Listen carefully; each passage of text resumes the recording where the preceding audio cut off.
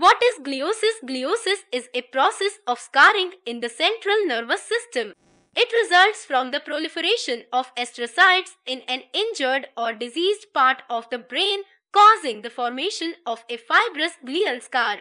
Although they are a necessary element to injury recovery, both the accumulation of glial cells and subsequent scarring are important markers of neurological damage. This scarring occurs after stroke, trauma, multiple sclerosis, and Alzheimer's disease, where it contributes to the total damage done to brain tissue by these conditions. Glial cells are the primary effectors of immune responses to injury within the brain. Astrocytes, also called astroglia, are a special form of glial cells found in both the brain and spinal cord.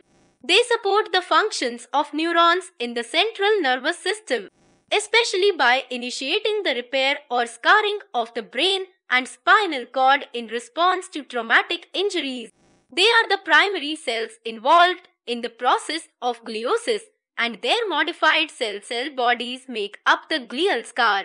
When neurons are injured, astrocytes proliferate in the region and manufacture glial fibrillary acidic protein.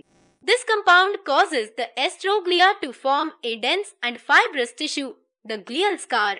As they expand and tighten their linkage, the cells fill the empty spaces left by neuronal loss. Microglia and other immunologically active cells are present during the early stages, but over time, the dominant cell type becomes the modified astrocytes. Hyperplasia, the increase in cell size, is an important marker of this transition. Gliosis protects healthy cells from injury and assists in healing. After a traumatic injury, there is a need to contain the results of cell death and inflammation so that the contents of damaged neurons do not harm healthy ones.